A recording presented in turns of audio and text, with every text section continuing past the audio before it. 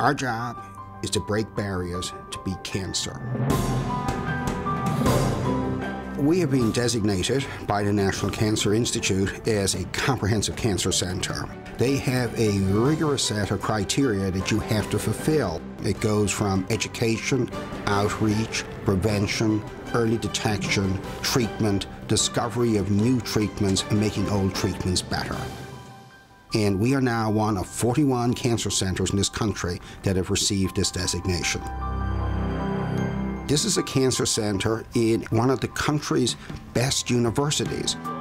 We have brought everyone in this region who is associated with the university to become members, to unify, because this is a unified effort to beat this disease.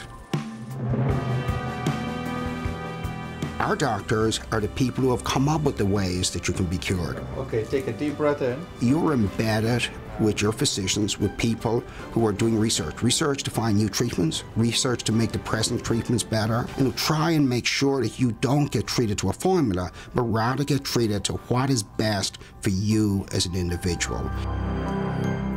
In truth, there is no higher distinction that any cancer center in the world can have than be considered a comprehensive cancer center by the National Cancer Institute.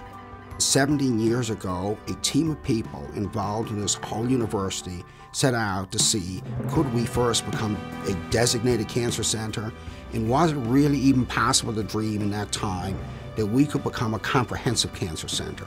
We are one of the best cancer centers in the world, and it is just with great pleasure and much, much gratitude that we can now say, in Sacramento, you have a comprehensive cancer center, truly world-class.